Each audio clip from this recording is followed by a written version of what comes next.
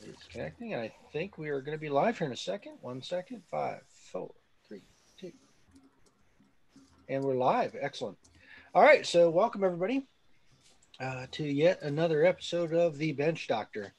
Um, I'm Ed, and I'm not going to talk much. We're going to turn it over to Scott here in a minute to talk about stoning an AR trigger. We'll leave all the jokes until after I mute myself.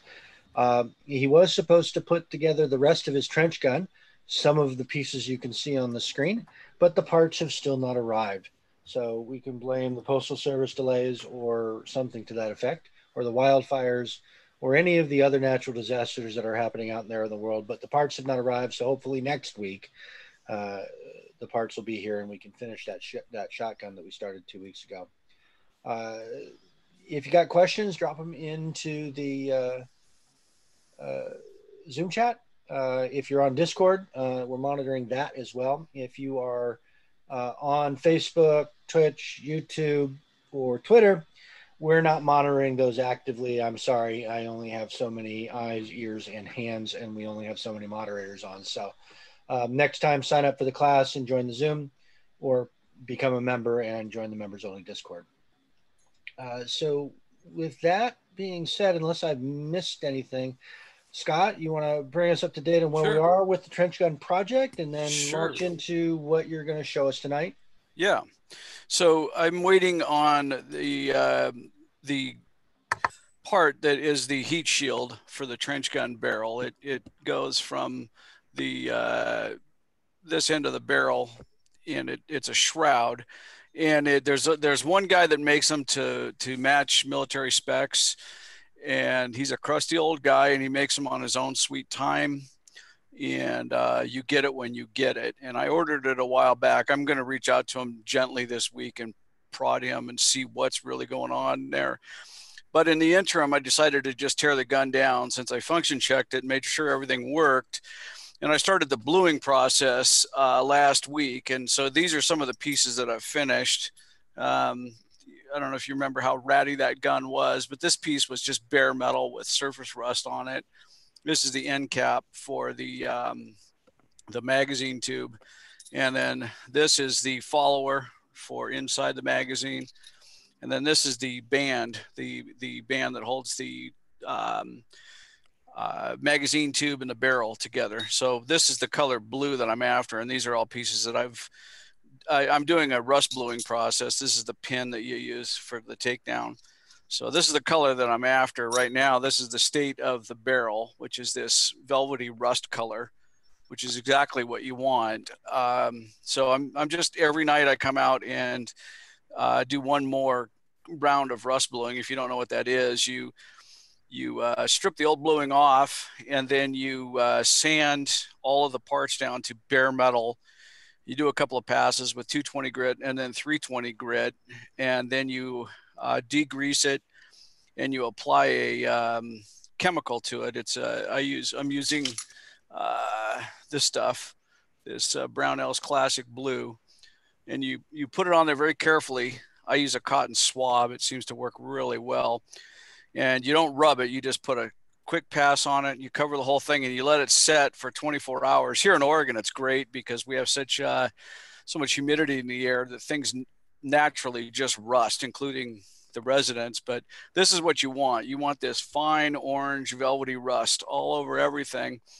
Then you take that and you throw it in a pan or a pot and boil it for about 15 minutes. And it turns that rust black. And then you go at it with what's called a carding wheel or super fine, like triple aught or quadruple aught buck steel wool.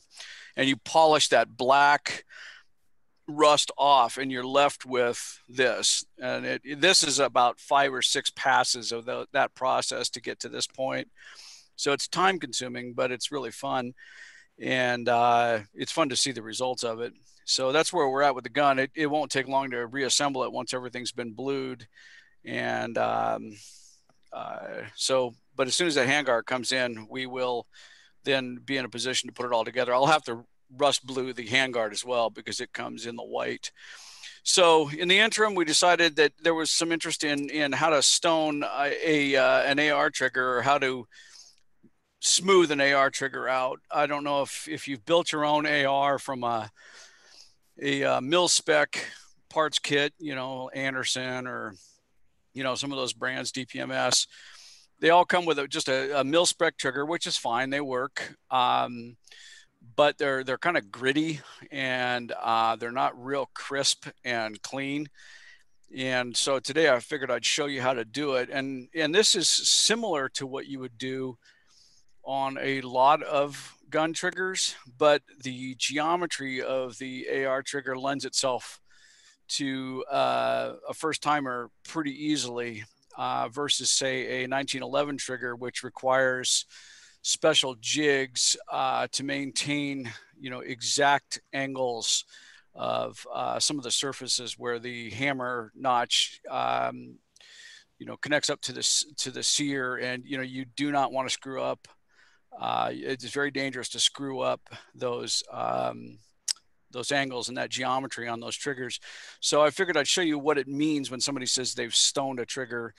I'll show you how to do it. And on an AR trigger, it's pretty easy to do as long as you just pay attention and go slow. So right here is, you know, this is the cheapest trigger I could find. It's out of this was in my parts bucket, and I usually replace these. I just take them and put a Geisley in or whatever, depending on the point of the rifle. And but you can actually do quite well with these. So if you can see, this surface right here. It's got this kind of sort of black matted rough surface, you know, because it's a cast part. I don't know if the detail, but it looks sort of velvety. It's a cast part, so there's really no finish on it whatsoever. And then this is what I'm after. I don't know if you can see how shiny that is. This is what this looked like before I went at it with the techniques I'm going to show you today. This is the hammer face that strikes the firing pin. So there's no real reason to polish this surface. I just did it as an example of what we're looking for. This is the finished result. And this was just done with some stones and a little bit of sandpaper and some metal polish. And if you don't know much about AR triggers, I have a AR lower, obviously not loaded because there's no barrel on it and there's no magazine in it. But I'll show you what we're doing here before we get started. So this is what your trigger is going to look like in the gun. I'm going to try to lay this out. So what you're doing is, this is your sear right here. This front part of the trigger assembly. This little corner connects with the trigger in this little notch in the hammer. This is the hammer, and then this is the hammer notch, and this is the sear. The other place where these two connect is right here on the disconnector. You have this spur right there, this little spur, and it locks into this surface right here on your disconnector. I mean, on your hammer. So this is the disconnector, and this is the hammer. And I'm going to show you how they work with this lower. So right now we have our hammer back as if the gun is cocked and ready. Now, if I pull the trigger, put it in fire, pull the trigger, the hammer slams forward. So what it's doing is this sear is dropping, which then releases this notch, the hammer goes forward. So that's what happens when you pull an AR trigger. This drops and lets it go. Okay, so the hammer travels forward like so. And then if I hold the trigger down, the whole assembly is going to come back and recock the trigger. And with my finger down, now on a full auto, this trigger would just keep slapping until you're out of ammo. But on a semi-automatic, if I let my thumb go, you'll see the reset. That reset the trigger. So what it did is the disconnect caught right there up on this notch. And then when I let the trigger go, it let the sear connect with the hammer. So that it redid this connection for me. So that's your disconnector. You let the disconnector go, which is to let the trigger reset. And it now reconnects where that sear is. So what we're going to do to make these better is we smooth. You see this face right here has machine marks in it, and it's, if you run a pick or something fine across it, it sounds like sandpaper, you know, and it will work. This trigger will work, it will function, but it'll be kind of gritty and crunchy as you pull the trigger. It won't be that nice smooth take up with a crisp reset, or I mean a crisp break. So we're gonna polish this surface right here and this surface right here. But what we don't want to do is dull this edge or change this edge in any way. So when we're doing this, we have to make sure that this whole area is in contact with whatever media we're using. And I use an Arkansas stone and some oil stones. The other surfaces that we're going to go after, and this one is a difficult one, and you can actually, if you just did the hammer and the sear, you would be fine. You would get a lot of benefit out of just doing those two surfaces if you don't want to tackle the disconnector and then this notch here. But you'll see in here, the angle right here, we have this curvature, and in there, it's difficult to get in there and polish that surface because we want to maintain that radius. And so I have some jeweler's files that I use. But what I do is I reach in there with a pick and I feel if there's any burrs or any roughness. If there's no burrs or roughness, I skip filing or stoning that surface at all, because it's just very difficult to maintain that exact radius. So I go to a really fine sandpaper, and then I use a metal polish to do the best I can with that.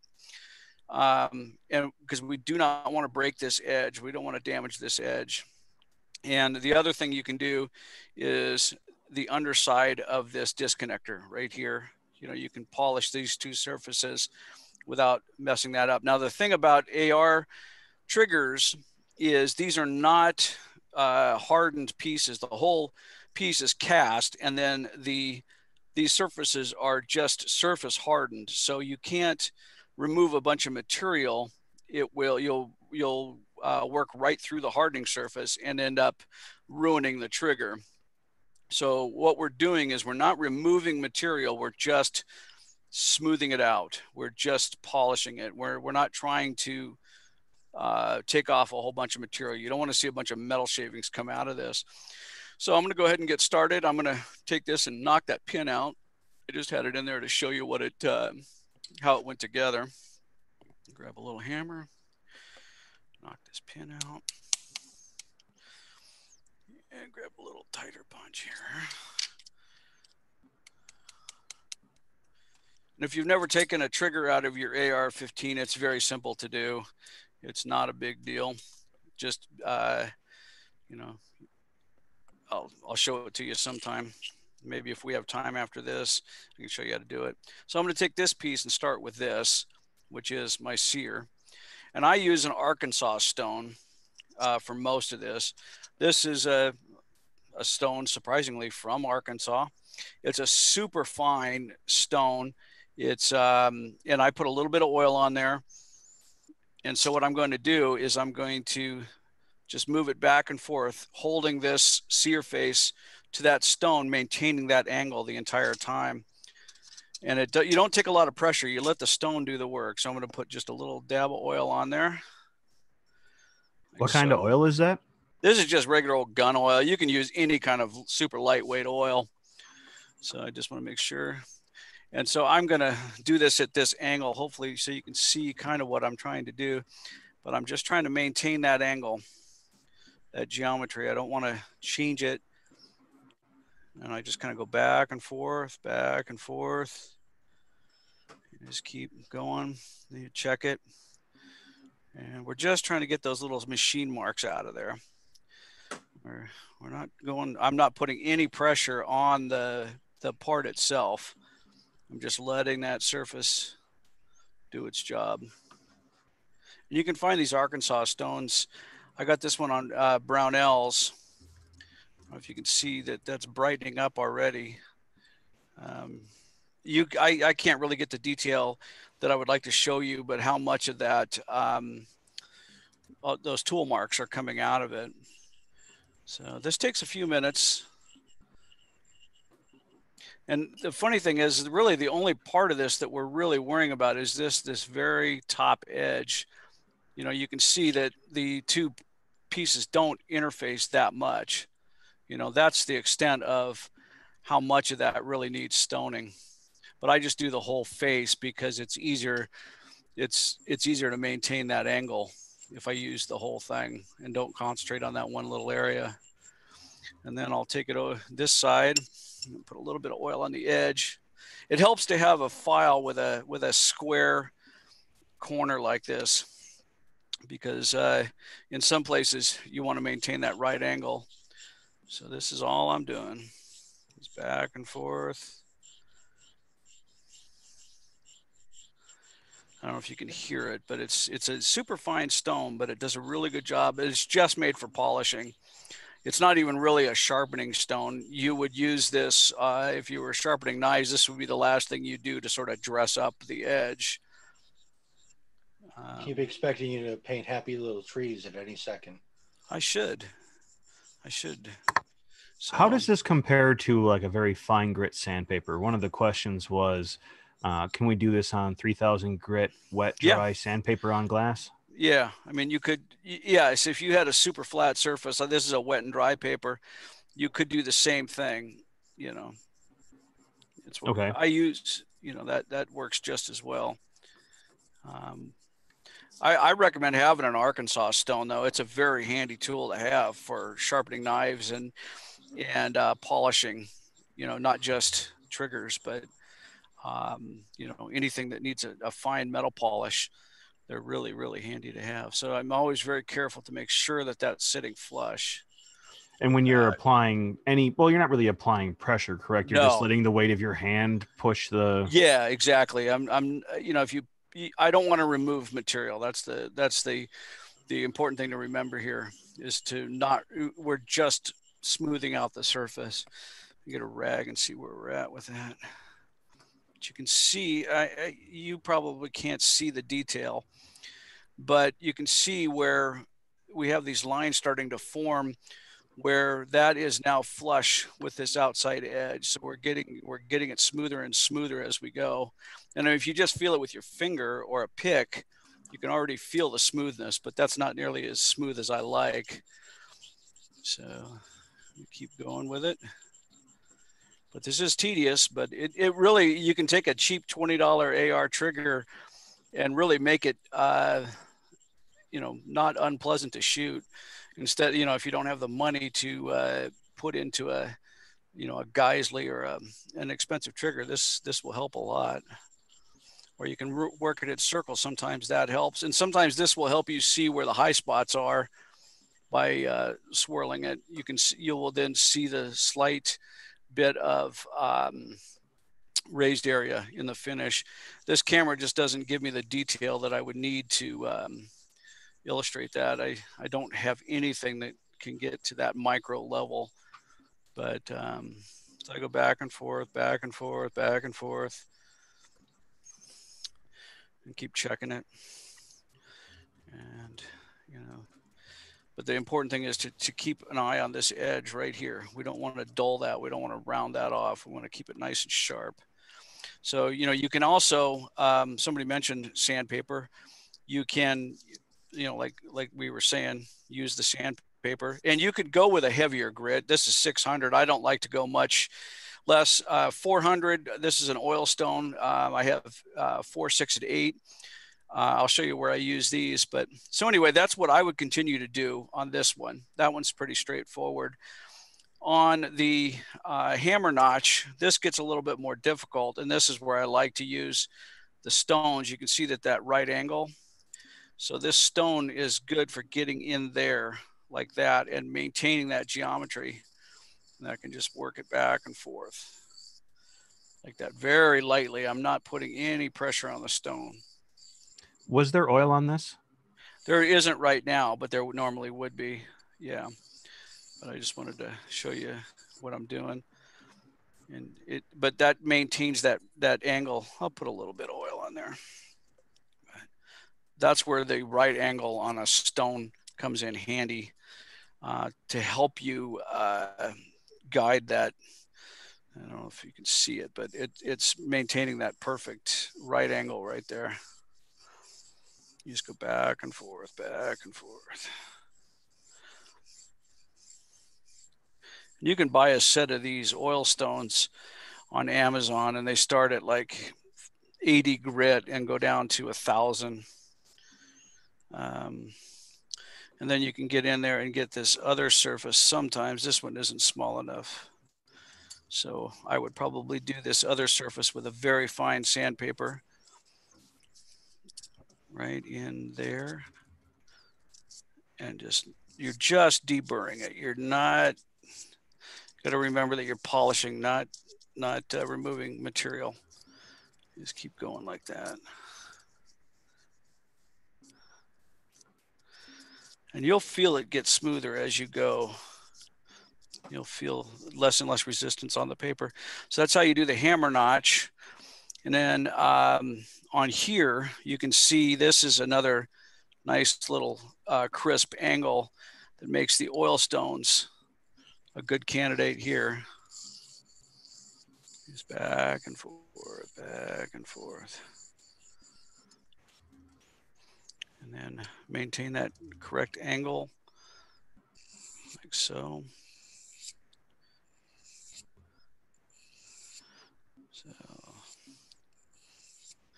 I will do this, and it will take a good hour to do these surfaces right. You know, just sitting here, it's nice to have like, you know, a audiobook or the TV on, you know, just paying attention to what you're doing, but you know, something in the background, some music or whatever, and just sit here and work on it. Set it down, walk away from it, just being careful to mind those edges. But you can see the way the finish is coming off here, that it's pretty even between this edge and this edge. So I'm not favoring one or the other, which maintains that angle right there. You don't want to see all of the material being removed off this leading edge. That would be, that would illustrate that you are, in fact, not maintaining that angle. So, you know, and it's slowly removing that, whatever that finish they put on there is. But since this is bigger and it's easier to show, I'll just finish up these two surfaces. What I figured I'd do is I'd finish this trigger either during this video or tonight, and then if somebody wants it, I'll just throw it in the mail. If somebody wants to try it in their gun, and you can have a polished trigger courtesy of my parts bin. I think I have a few of these because I normally replace them when I get a lower parts kit. Insert legal disclaimer here. Yes, I am not responsible for said trigger or what you do with it. And also, I'm not saying this is the only way you can do this. There's other ways you can do it. This is the way I do it, and I've had good luck with it. You'll see some people take Dremel tools. Please don't. If you do, you're on your own. There's no reason to, other than you're impatient. You know, you can use a Dremel tool with like a polishing wheel on it and some jeweler's rouge. That stuff works really well. But beyond that, there's really no reason to use any kind of a power tool on this process. We're just finishing metal. We're not shaping it. We already have a volunteer for the recipient of the trigger. All right, then. Oh, hell, there's at least 3. Oh, okay. Well, they can have it. It just I'll let Danielle. She's the poor person that supervises this this gang of miscreants, so she can choose and give me their name and address, and I'll throw it in the mail this week. Well, if I get to choose, I'm picking myself. Oh, yeah. I was going to say she was one of the volunteers. So, well, it's out of my hands. Yeah. So it's getting smoother. Just takes time. And now I don't know if you can hear, but it's getting smoother and smoother. Yeah, we might end up with a lottery because there's a. Okay. You're a popular guy, Scott. Yeah. Well, they want plausible deniability when the trigger doesn't work. I didn't do it. No, Is this Mr. one of- ATF. This guy from my gun club sent it to me. Or when it goes full auto. Yeah, that's what will usually happen if you screw up an AR trigger. It won't go full auto. You'll get what's called hammer follow, where the hammer will strike Follow the and then bolt, it won't yeah. come back, and the disconnector won't catch it, so it'll just go forward, and then the thing's dead. It becomes a single shot rifle at that point. So your gun isn't gonna run away and become full auto. Now your 1911s can do that if you do it wrong, but your ARs will just become a single shot rifle if you screw it up, which is good to know, because I'd rather err on the side of single shot than go full auto. I wish it were that easy to make them go full auto. I would never do it, but right, Ed? Is the ATF guy displaying on the screen right now? No, it is not, but he's there in spirit. Yeah, I know. It's not worth 10 years of my time to mag dump faster than I can normally do it. We'll just go ahead and put that up there now.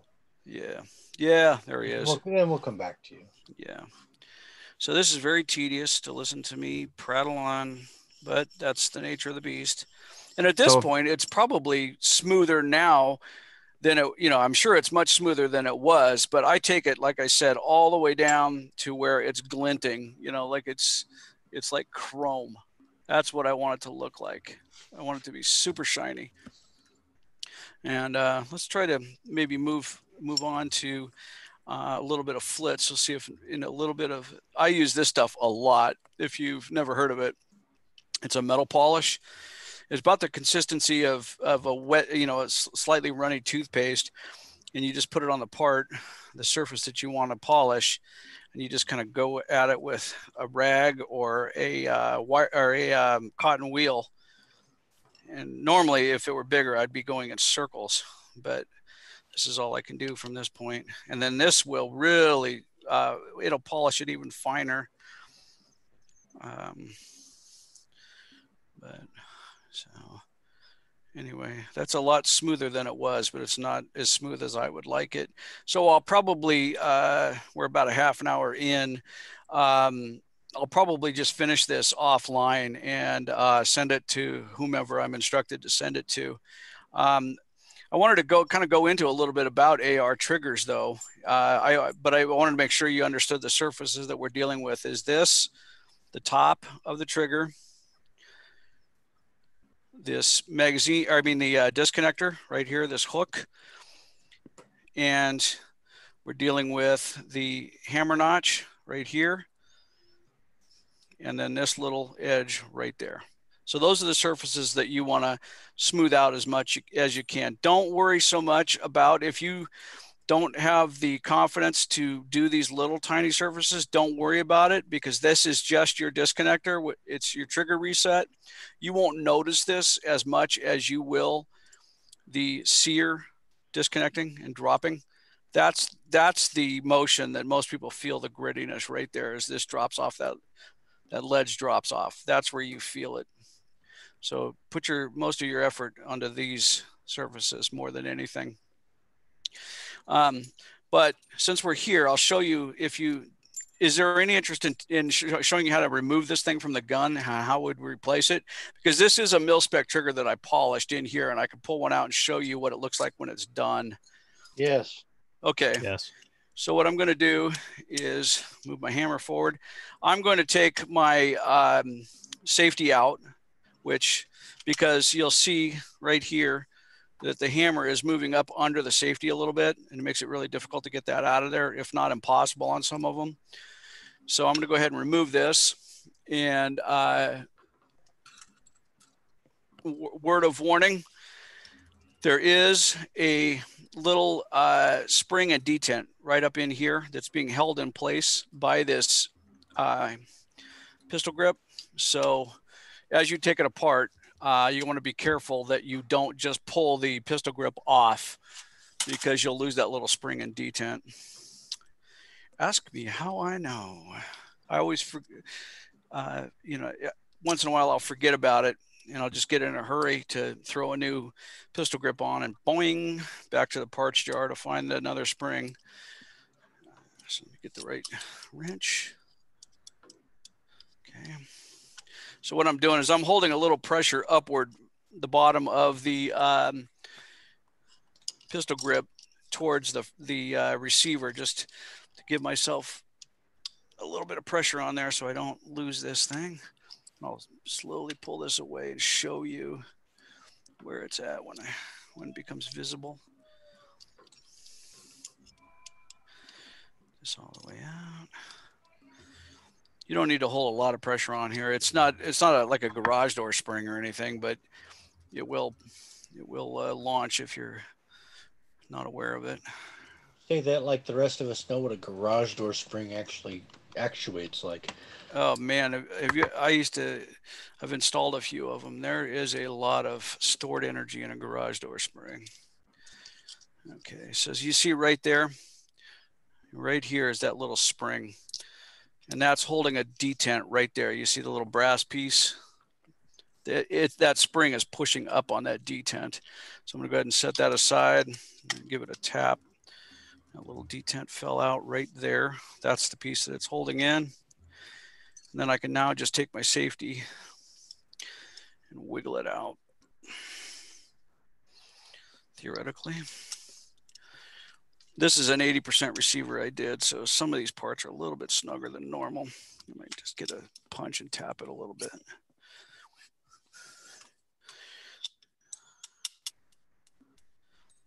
Yeah, come on out of there, mister. We'll just take the trigger out and then we'll pull that out to get it. So what we're going to do to remove the trigger at this point is we have these two pins right here and right here. This is your hammer pin. So I just leave the hammer up. I take a small punch and I'm just going to tap that out. And this is going to want to pop up. So I kind of just keep my hand over it a little bit, keep it from flying. Tap that punch, take a punch and tap that out of there. Not a gun video from Scott unless he uses a hammer. Hey, I sit down and think all night, where can I use a hammer? Where does a hammer fit in stoning a trigger, right? Okay, that one's, see, it's popping out that side. But any thoughts on using those anti-walk pins versus these? I've never used them. Pins? I don't see a reason not to if you're having a problem with the pins walking out. No, I was thinking a problem with you replacing your trigger all the time. You wouldn't have to tap them out as much. Yeah. Yeah. All right, so that pin drops out. Almost out of there. There we go. So there, see that pop forward? That was that spring tension. Okay, once that one's out of the way, you just do this rear one right here. And this one is going through your trigger and your disconnector. It's going through right there. Just to give you an idea what that is doing. Get the other punch, skinny punch. Like that. Okay, so there's our disconnector. We'll pull that out. Okay, now that takes some of the tension off of that. There's our safety. Now I can take my trigger out like so. Set the receiver aside. And then this is your hammer. You see, I don't know if this probably on the screen doesn't look any different than the other one, but it is a lot more polished. That's really smooth right there and right there. And a little bit of work has been done on these other surfaces, but you know, I don't know. This is really, really smooth. There's no friction when I run my pick across that. Those are all just baby butt smooth. So this trigger has a really clean snap, you know, just a really clean break. There's no stacking or kind of grittiness that you feel through the trigger as you're pulling it back. So that's how you would get one out. And then to put them back in is just the reverse. You just have to be careful of the alignment of these spring legs. And then when this one goes back in like this, these legs have to ride over the top of that pin, but it's pretty straightforward. So that's the AR trigger assembly, how to get them out and how to polish them. And this doesn't lighten the trigger. People mistake the idea of smoothing or polishing a trigger with lightening the trigger pull, take it from say 5 pounds to 3 pounds. That's not what this does. It may feel a little bit lighter because you have less friction that you're dealing with, but it's still going to break at the same point. The way people lighten triggers on ARs is they cut one of these spring legs off of the trigger spring. They'll cut about maybe that much of a spring leg off one side. I've never done it. I've never seen the point.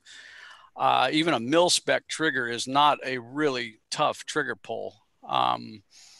But some people like to take things to that extreme or really want a super light trigger on a battle rifle, which I don't get.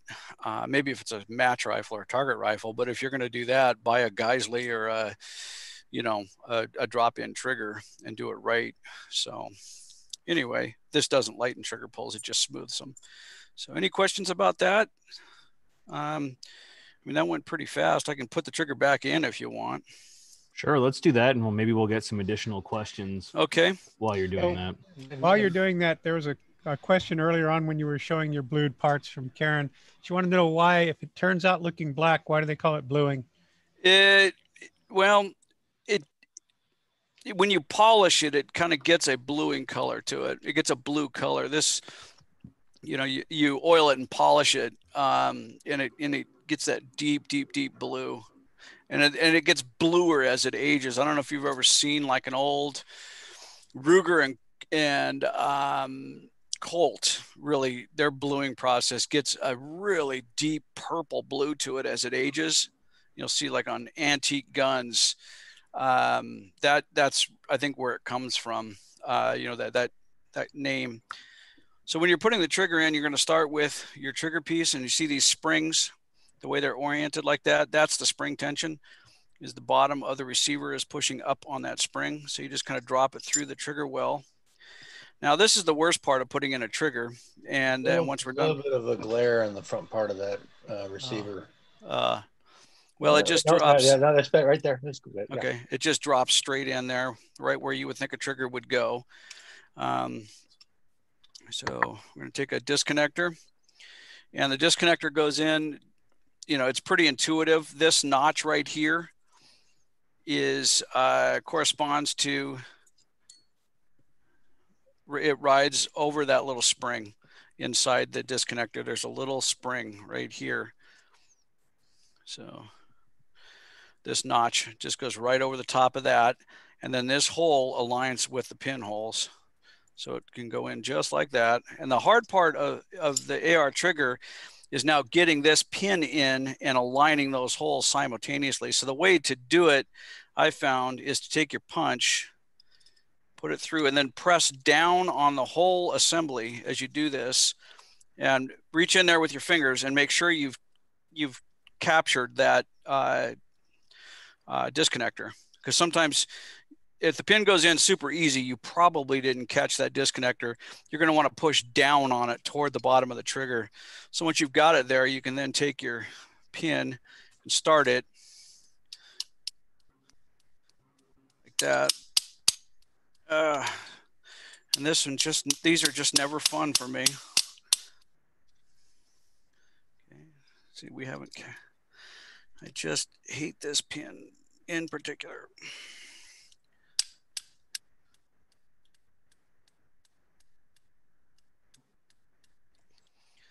Alrighty, why don't we want to? It's just not wanting to align. Try a different pin, or not. Yeah, see, you can see where that's not 100% aligned. What maniac machined this thing, right? This is a 100% legal 80% receiver, just so you know. It was machined by me for me.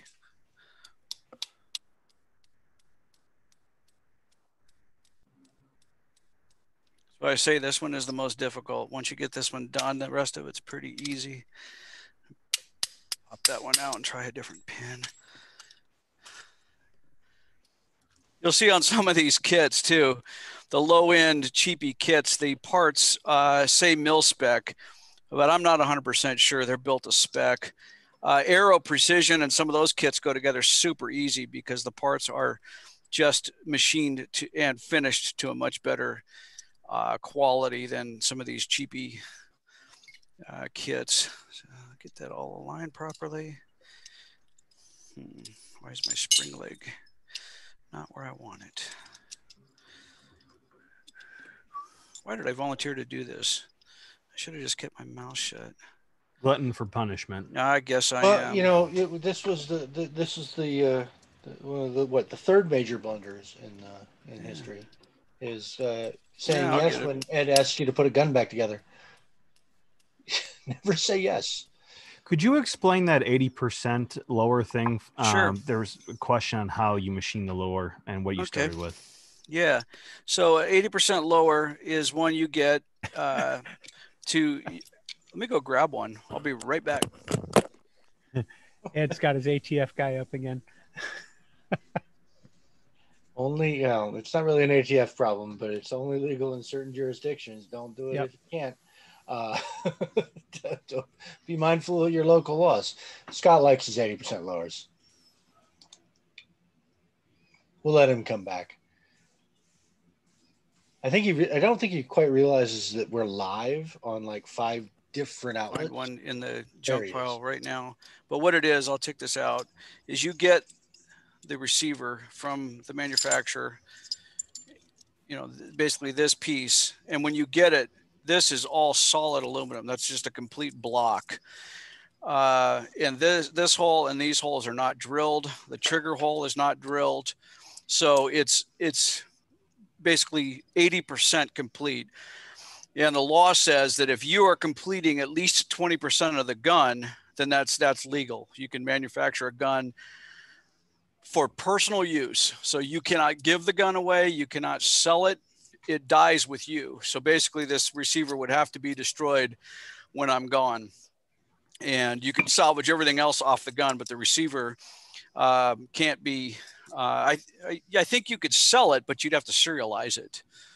Yeah, so you would have to take it's going to be dependent on the jurisdiction. Yeah, in California, you have to serialize. Yeah, in Oregon and most other states, you would take it into a trophy engraver, and there's a specification from the ATF as to how deep and the size and font you're going to want to use to engrave it with a serial number. The serial number could be anything you want. But anyway, you get the thing, you have a jig. I have a jig that this fits into, and you mill out all of this metal here following the jig, and then you drill these holes and assemble it as a firearm. And it's perfectly legal in most states. Once again, check your local laws, because California is a different animal. Here in Oregon, nobody cares. There's no big deal. You can order them. They show up at your doorstep. And but in California, if you're going to receive an 80% lower, you have to have it serialized before it comes into the state. And I think the DOJ registers that serial number before you even get it. You get approval from the DOJ, and then I think they give you the serial number, don't they? Yeah, we'll have to. That's something we're gonna have to check, but I think that sounds right. Yeah. I think they issue. You have to request the serial number. They issue the serial number. Yeah. And then they have specific fonts, just like Oregon. They have a specific font and depth of engraving that it must make. Yeah. And then once you have that, then you can now mill it out, which, you know, sort of defeats to me I mean, if you're really just curious about the knowledge of how to do it, they're great for that. But if you want an unserialized gun, then California's not the place to own one, because you really can't. There we go. There's that pin. So that only took questionable legal advice. What, about 6 minutes for you to put the gun back together? Yeah. There we go. So that pin's in. That's captured. Now what we have to do is take our hammer and hammer spring. So this way we want our hammer to slam forward. That way, that's striking the firing pin. So to get the proper tension on the spring, you rotate the spring around, and then we're going to push it in and bend those legs. Those legs have to ride over the top of the pin we just put in. People make the mistake of getting them under there, and it doesn't work. So you drop it in, and this probably isn't going to show up very well, but these legs are over the top of this pin. And then you have to kind of bend and push down on the hammer and get it aligned. Once again, using our punch to get it like that. So at this point, if we pull the trigger, it goes forward. Now all we have to do is replace that punch with a pin, and we have a fully functional trigger. So back that out, push this in. Yeah, now there's a lot of weird laws around the 80% gun thing. Oops, trigger just released on me, but I don't know why you agreed to put a gun back together on screen. I don't know. I'm a glutton for punishment.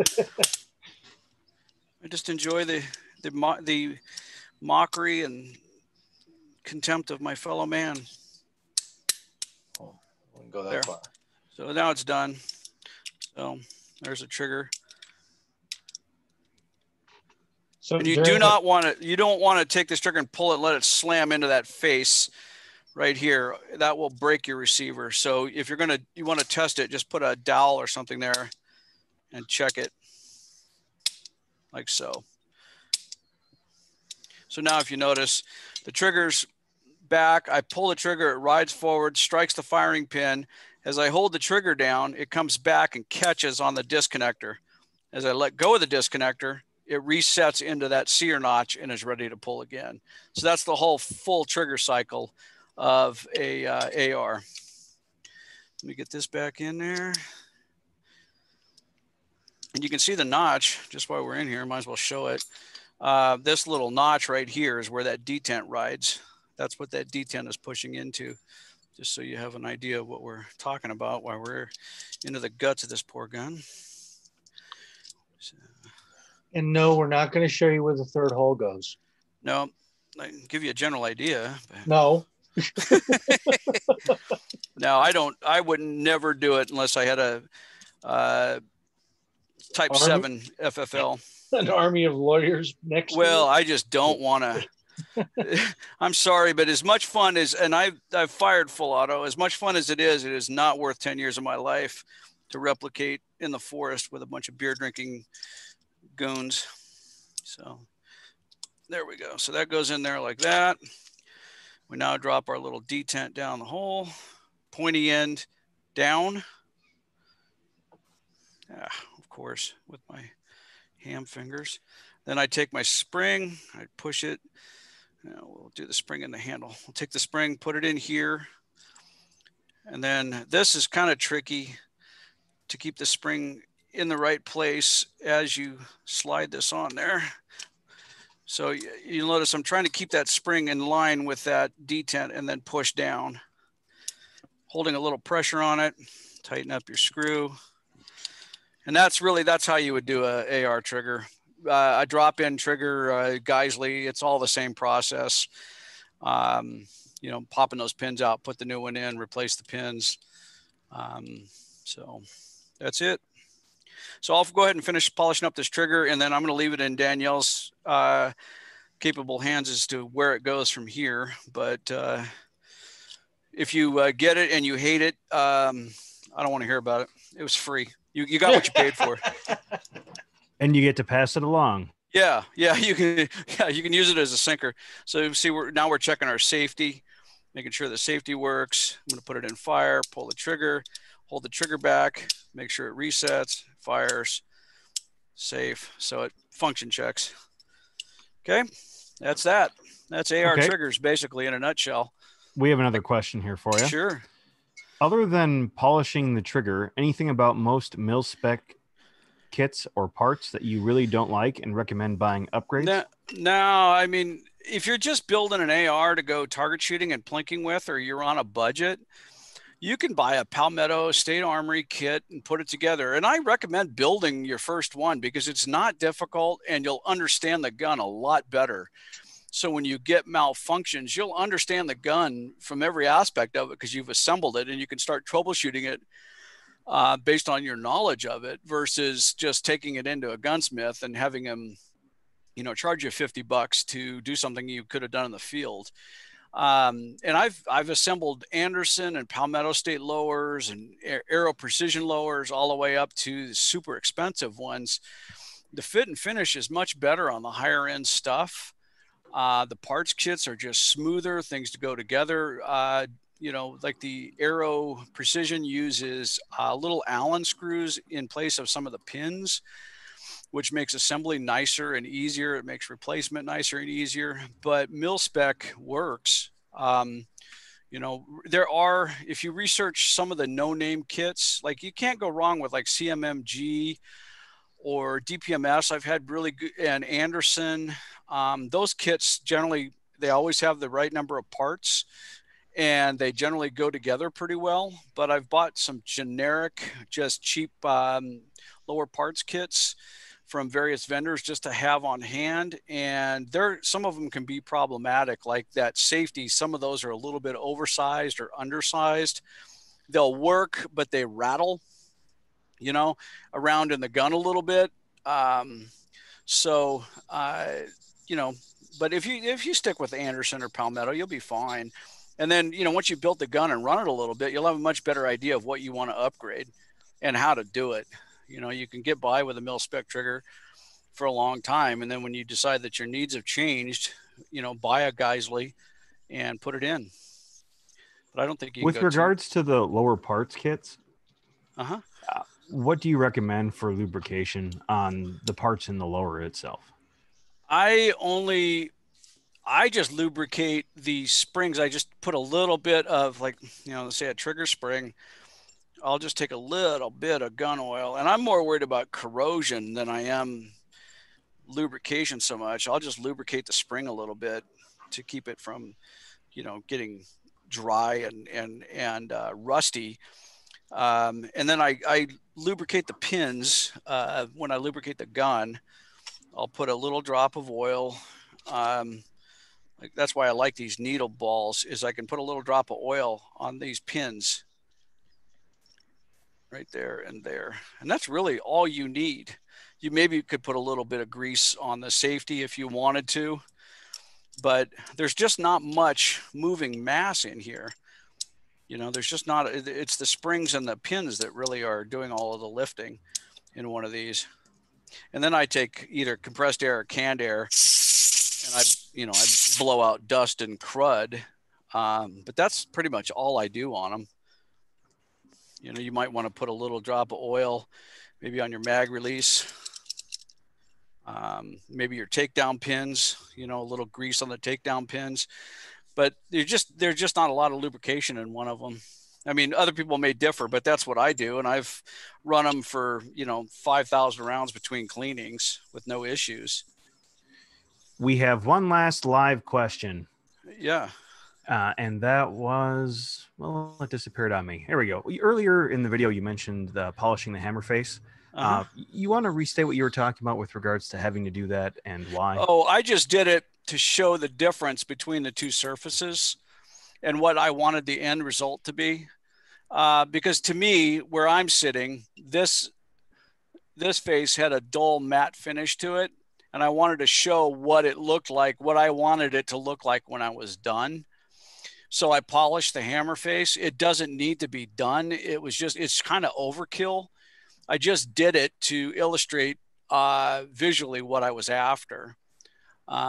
So there's no real reason to do it. I just did it because I wanted to show people the shininess between a finished surface and the right off the assembly line surface.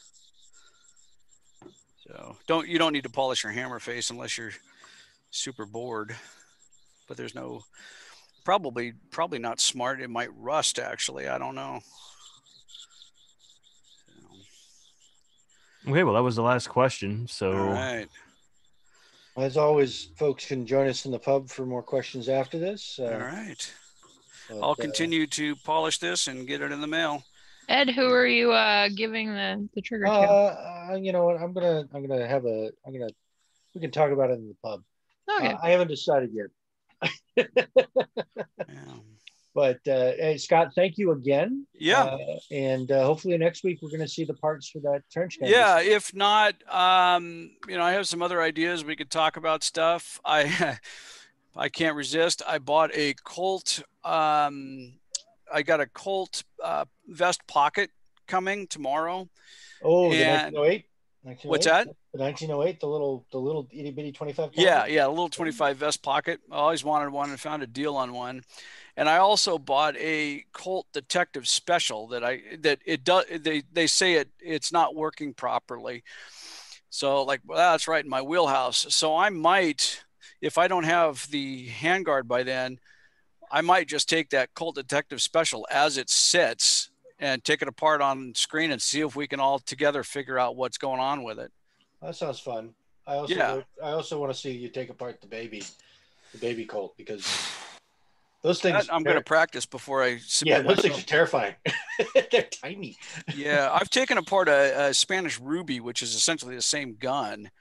Yeah, Spanish one, not the. Yeah, but it's you know it's almost identical as far as the footprint of it goes and the mechanism. It's a direct copy of it. But I think the Detective Special would be kind of fun. Yeah, we can do it. We can do it live, and we can watch you fail repeatedly. Absolutely, and see if we can figure out. Sometimes all it needs is just cleaning. You know, you open it up and there's just pocket crud and grease in there, and you clean it all up, and the thing cycles just fine. Other times you look in there and you'll see a broken part or a lever that's not on a post or something, and you know that fixes it. But we might, if we find a broken part, I've looked around and they made that gun from 1927 to 1969, so parts are readily available. Well, all right, I think we are good. All right. Thanks again. Thank you, Kyle and Danielle and Lonnie, for helping moderate. Yeah, and thanks everybody for showing up and at least pretending to be engaged and humoring me. I enjoy it. And I'll post something clever in the blog post about getting stoned. Okay. And that said, if you guys don't know how to get in Discord, you should figure that out by now, because this is like the 7th month we've been doing this, so you should know what Discord is by now. But if you don't, ping one of us on Facebook or on Twitter or on the forums or however the hell you found us for the registration tonight, and we'll get you in there. All right. And on that note, I'm going to go ahead and kill the stream, and everybody have a great night, and we'll talk to you soon.